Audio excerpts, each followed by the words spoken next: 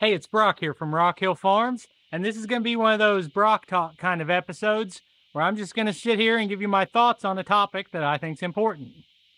Now, in this case, we're going to be talking about a subject that I've actually covered 3 or 4 times already, and that is relating to payload capacity and towing capacity.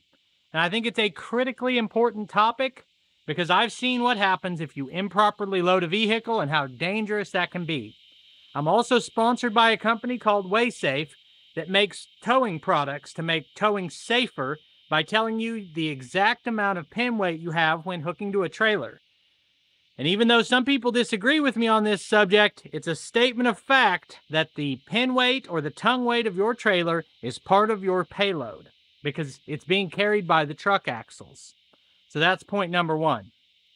Now, as I said, I've already talked about this, so why am I talking about it again? Well, the answer is a sign at Home Depot. So I'm walking up to Home Depot and I see this sign that it's a chart of payload capacity. And if I'm tech savvy enough to figure out how, I'm going to put that on like a split screen up here somewhere so you can see what I'm talking about. And I looked at that and I said, that is ridiculous. That chart should not be up there. It's inaccurate and it doesn't make sense. And I pulled my phone out in the moment and I recorded like a 20-second clip just saying like, guys, don't follow this chart. It doesn't make sense. And I actually meant one thing and said something else when I pointed to a line on the chart, and that got it started. But every time I post a video that has anything to do with vehicle capacities, the comments are just incredibly all over the place and inaccurate. And I'm going to address the inaccuracy of this chart, explain why I have a serious problem with this chart being posted the way it is, and also just start off by saying the guys that say payload doesn't matter, I have a problem with what you're saying. I don't have a problem with what you're doing as long as you don't hurt anyone. I like to not try to tell people what to do. You can do whatever you want.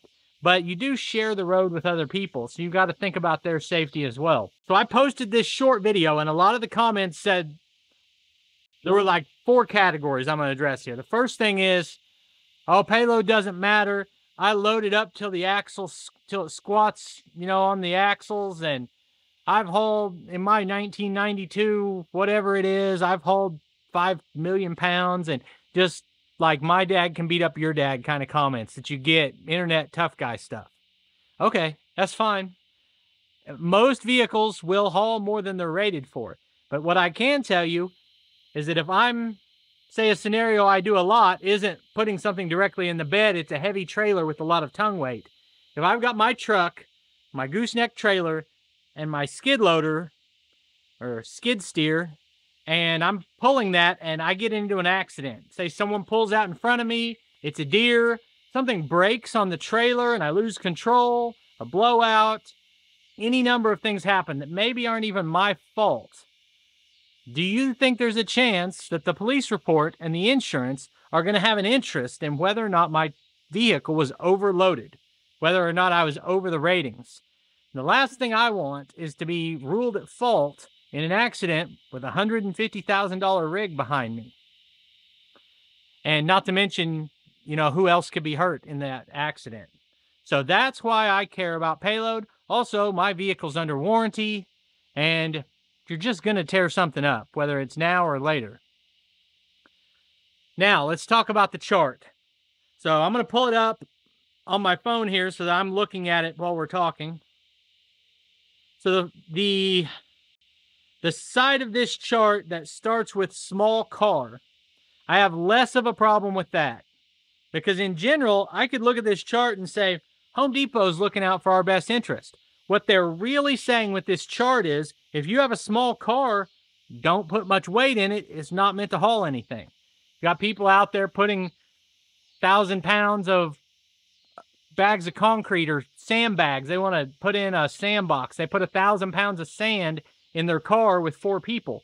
Well, it's not safe. It's not smart. Home Depot is giving you a generalized guideline that says, hey, don't do that.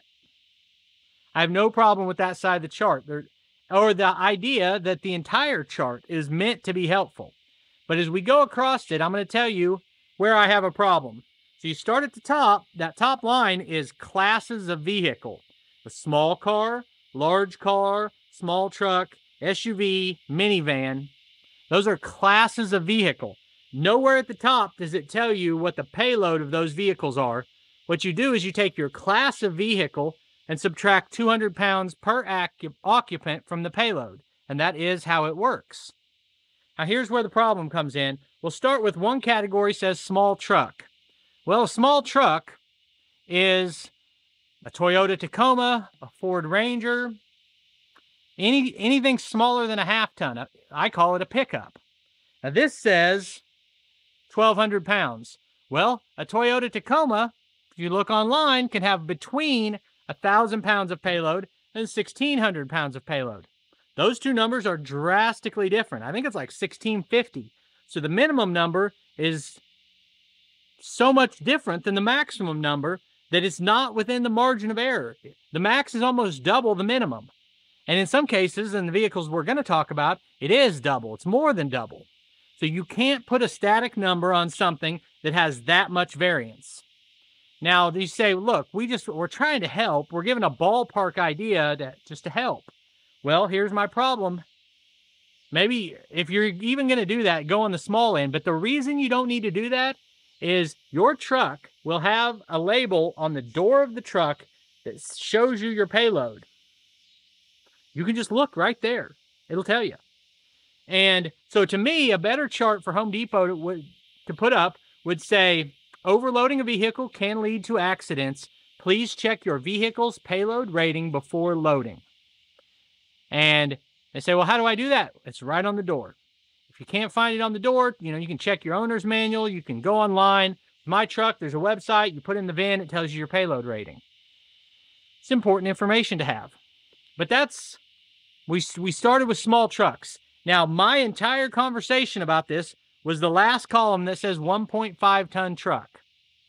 And there are two possible interpretations, and this is where all the fighting and arguing and anger and name calling comes into my comment section on my short form video. The top of that column, it says 1.5 ton truck. And I said, hey, this tells you what you can put on a half ton truck. Don't listen to it. I said half ton when it says 1.5. I made a mistake there. Doesn't change anything about the conversation we're having. So, there are two possible ways you can look at that chart. Either the top line is classes of vehicle, like the entire rest of the chart. It's classes of vehicle. If 1.5 ton truck is a class of vehicle, then what is a 1.5 ton truck? I've never heard that nomenclature. Commonly accepted terminology still used by auto manufacturers starts with a half ton truck. Now, originally that half ton truck was based on a specific carrying capacity of the truck. That's no longer the case at all. But it's still an accepted nomenclature. Even though horsepower is not the most accurate thing anymore, we still use it because it's accepted, it's grandfathered. So we start with a half ton truck. That's the most important model of truck to put on a chart like this because it's what most of your customers have. Half ton trucks, an F50, Ram 1500. Etc., etc., etc. Toyota Tundra.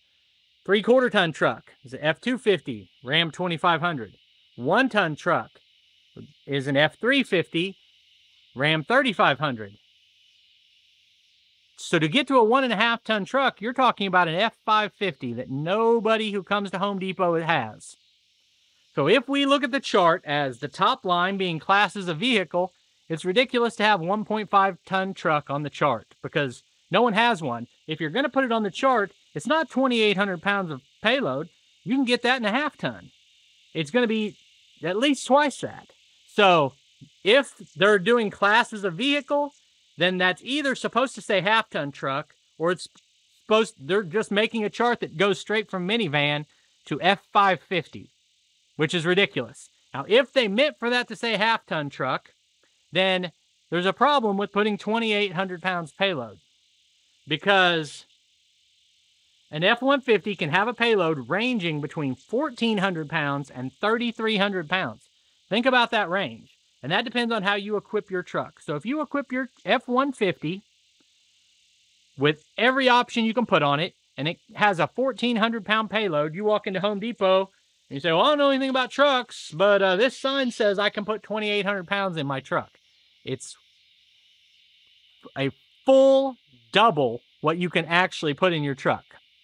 So that's one scenario, that the top is classes of trucks. We've talked about what if they mean half ton, what if they mean 1.5 ton. Both scenarios, that column is ridiculous.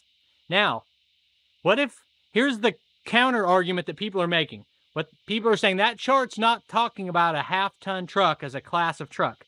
What it's saying is a 1.5-ton capacity truck. So we have class of vehicle, class of vehicle, class of vehicle, class of vehicle, payload in tons. So they're suggesting that that's what the chart is. Okay, so if the chart is payload in tons,